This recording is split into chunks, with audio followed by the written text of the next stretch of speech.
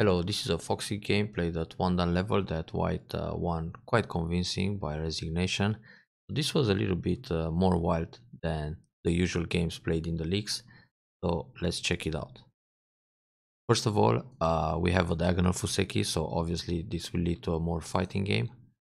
Black attacks here, it's fine, but usually black should think about attacking the Komoku, so either R15 or Q15, because for white it's very easy to make a Shimari and enclose the corner in one move when he's got a Komoku. Also, on the bottom side, it's interesting to attack at F3 and go for a mini Chinese formation, or attack the corner then take a Shimari.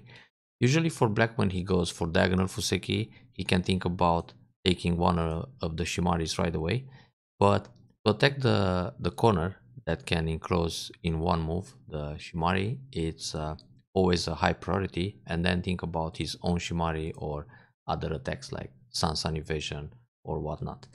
But anyway, black decided to play c6 and white attacks right away. This is nice. White is going for an aggressive approach in the opening. So black played a one space high pincer, and things got already a little bit tricky and complicated here for black. So white attaches in the corner, and this is what the AI suggests too, but in general white can play a one space jump, and after black extends on the right, then attach in the corner. So this would be like an old school variation, pull back, black defends the corner with an I shape, then white plays the attach, cross cut, and now the most common Joseki is like this.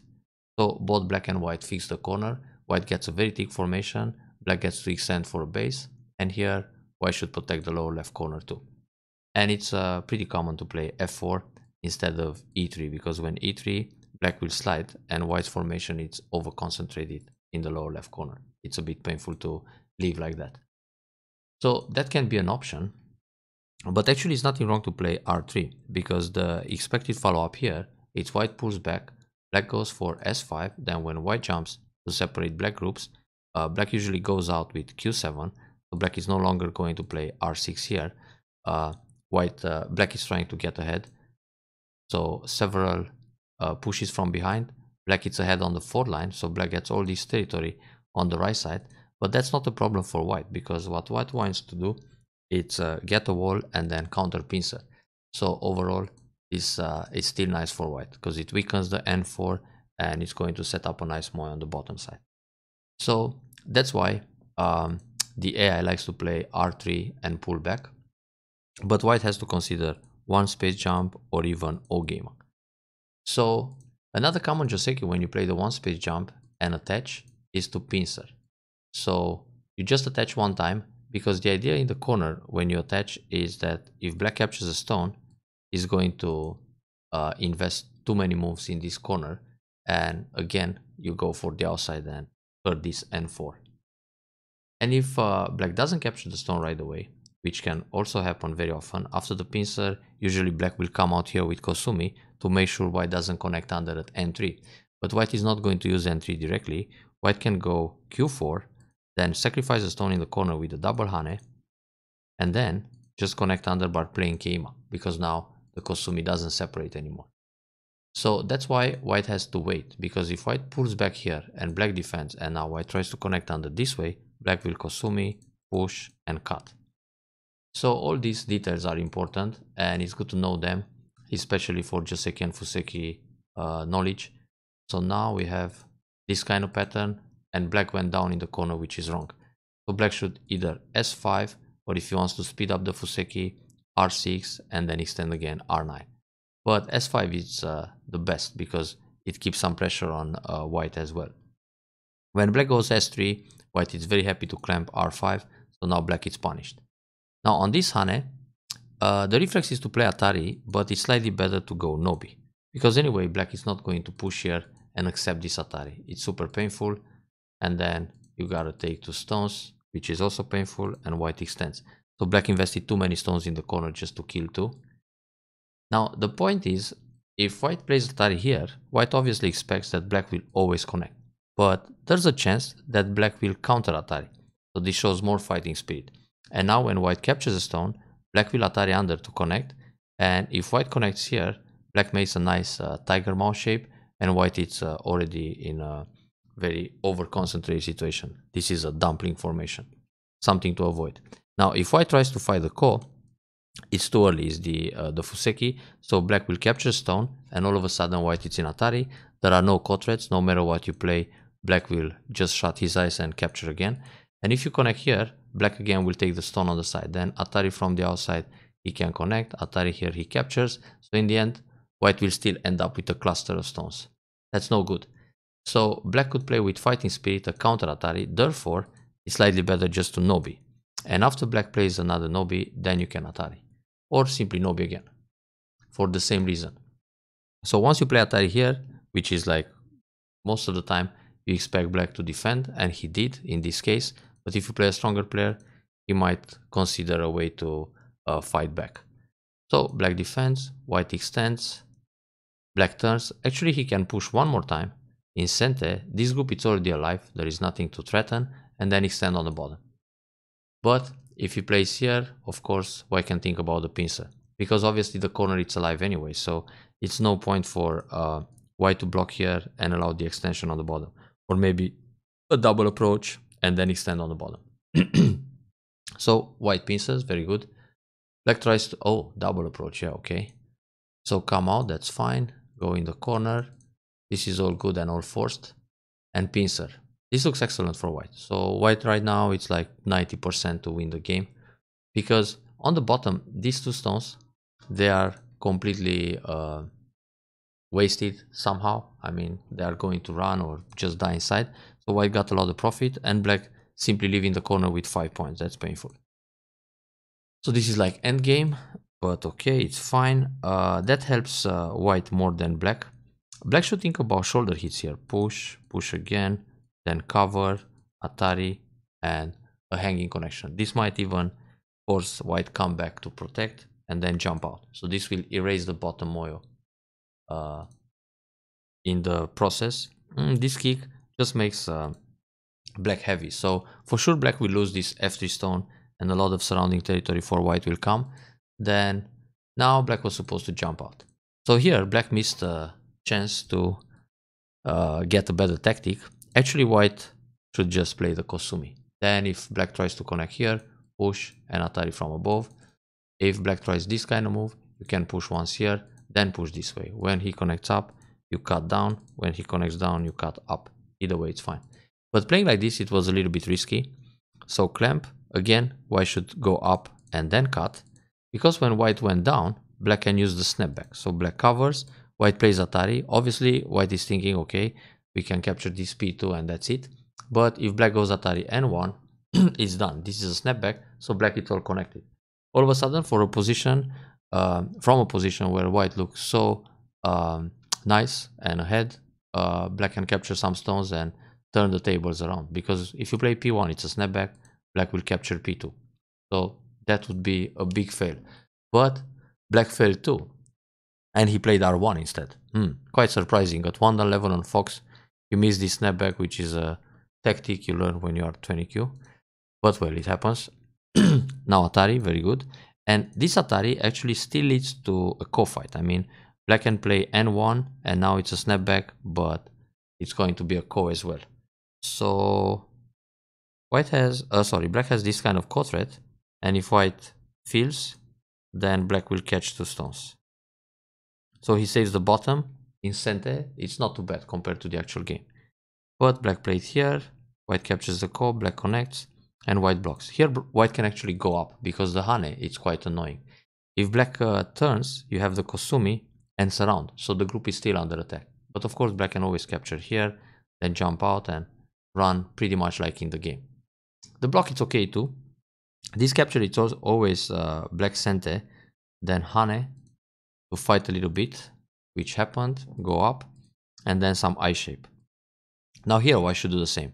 Take the I shape at p6. This is a very annoying spot for white if black takes it pretty soon.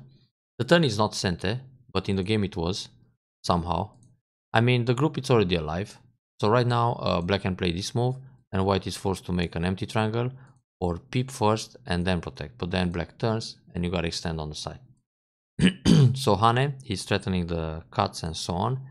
Cut back, that's fighting spirit, very good. Then nobi, Obviously, white has to protect against the cut, but the defense should be this one instead of solid. The thing with this move is that black can push and cut, and now it still threatens the double Atari. So white has to go down, and black can capture a stone in a ladder. So it gives black a better eye shape in the middle. But black went down. That was a very surprising move. First of all, why play here? I mean, let's say black plays this, and then jump and some other move, push and cut and all this sequence. If white tries to kill the corner, white has to play either Hane or the 1-1 point. But black goes down, white pushes, black blocks. So those are twice. And when white plays Hane, black will just play T1. When white pushes, black blocks. So there are twice here as well. Therefore, playing down at T5 is like saying pass or just take 1 point. I mean, here black should go on a counter attack. So that feels good for white. White can play a move to induce the jump in the center and also to protect against p6, which is o7, because o7 it's a key point trying to surround the bottom group. So therefore black should go up, then white goes up, black pushes again, white goes up again, and this group it's on the run and the two stones are getting weaker in the center. So that's a good inducing. And when black plays here, you just pull back, black pushes again, you block. It's also possible to block here and then give up the stone with Atari and jump, because this Atari is not a problem. You can just connect and save everything. So this kind of move, it's a counter to prevent the jump with p6. And if you just play p6, would be a little bit slack. But playing a move like this, it's an active defense because you're also attacking his group. So Keima to attack those stones in the middle, make the profit. It's natural to play a Hane here. But again, you can think about this vital point. Black comes out, you come out, black comes out, go out again. He goes on the side, you extend, he jumps out, and then you Hane. So the shape is much better in the center. Playing just jump leaves this Hane and this peep. But black should really play p6. Yeah, he did. So here, yeah, it's no longer an option to play this move, because on the cut, when you push and you try to cut, you put yourself in Atari. So ouch, just defend, that's good. This is a little bit slack. I mean, the idea, it's obvious that black wants to capture the coin center, but he can do this anytime, and then Atari, and then play this move, and then put pressure. So you can actually just go Nobi. This is a move that white can ignore. But for white, it's very big to extend on the side, just R10. Because now black kind of has eye shape. Of course, if he plays here and then Atari, he can even go for a snapback. Black doesn't have to worry about eyes. Therefore, it's difficult for white to take those eyes away. But white got more profit this way. This jump is good. The extension on the right side is good too. The thing is, when you extend right away, you don't impact your stones in the middle. I mean, you don't give black moves to weaken the center group. So playing like this, black kind of got stronger against the other group in the center. Isani is very good. I'm not sure about this move. Better pull back or cross cut. Pull back, black needs to protect, then jump out. This move pushes black ahead. You want to be able to play a move like this and make sure black is locked in, so you can build the top. But actually, black is already alive, so it doesn't even matter if he tries to capture 2 more stones. Better go for big points. If he plays here and then he wants to take 2 more stones, let him have it, and you profit more in the top area where it's open. It's good to keep this kind of stones alive when you still have an attack going on, but here you can just catch 1 stone. That's strange. That's a thank you move. But now he took the stone and that's it. So somehow white created a weak group in the middle that you always need to take care of for the rest of the game. Therefore, you can just treat these stones lightly. So first of all, no need this M9 exchange. And if a crosscut here, for example, then Atari from behind, then push, it's more interesting to get this kind of squeeze.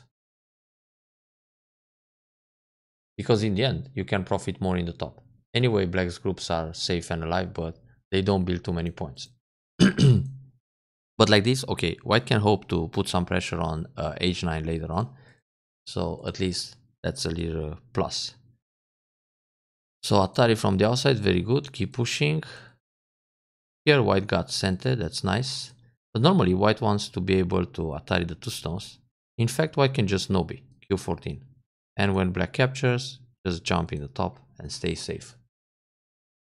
The territory on the right side is nice for white. And now, okay, that looks like a misclick. So this big group in the center is a little bit slack. The way to attack the top left corner is to play e16 or e17. That's always the direction. You can think about Tsuke moves, but it's really not necessary. And also, the group in the center is still kind of weak. So white should play a one space jump in the top, which obviously black will separate. He doesn't want to let white connect to the right. Then attack the top left with a high approach. If black simply defends, you Hane and connect. So you already have the extension. Black extends. And then if you want to make sure the left side is not going to be very big, you put some pressure here. But in the meantime, you're looking at these weak stones in the center. So that's an easy way. Because normally, white has this right side like 30 points. The bottom box, at least 15 points. Then some box in the top, 15 to 20. And white can still grow because it's attacking the middle group. But black is small everywhere. A few points here, a few points in the center. This is like Komi. 10 points in the corner, another 15 in the other corner. So overall, white is way ahead without trying too hard. This Tsuke looks a little bit questionable. Black can connect solid, white extends, then black can go on a counter attack. A move like this to attack the whole dragon in the center. This is black's chance to come back. So hanging connection, peep extend, that's fine. This extension is really small. The black focus should be to attack the group in the center. Let's say he plays some move like this and start building territory while white tries to connect to the left. All of a sudden, black got this nice territory in the top and white is running on neutral points to save the group. This jump, a little bit timid. So white jumps in the middle, but this group still needs help. So jump towards the top, then extend something like this to make a base and ruin black's potential. A jump here, obviously, black can separate. Then white needs to go out. And again, it's a bit tricky. Left side can be in trouble. So black separates like this. White jump, it's brave, but okay, it works. This is a small catch for black. Only one stone, lot of effort. Here it's not so much damage. Yeah, very good for white to keep center and give up 2 stones. And extend again. So white obviously has more territory and there is no way to catch up for black. On this crosscut, white should just play Atari, because if black comes out, the ladder works. So you capture it right away, and if you Atari from the outside, take the stone, then he needs to connect the other stone somehow. I mean, it's not necessary to give him that stone when you can just capture it. Oops, the other Atari. And if you Atari under, you take right away, then he needs to struggle with the stones in the top somehow. It's not gonna be too easy because of the Dame Tsumari in the center. So this was a little bit soft, just to stay connected and safe, I guess. Yeah. Push and cut, very good. So now the dragon is alive, all good. Now the other group is safe. White played extremely safe here. Instead of Atari, it's better just extend, because when black extends, you play a peep and then you play some other moves. But when you play Atari, black extends, you gotta come back.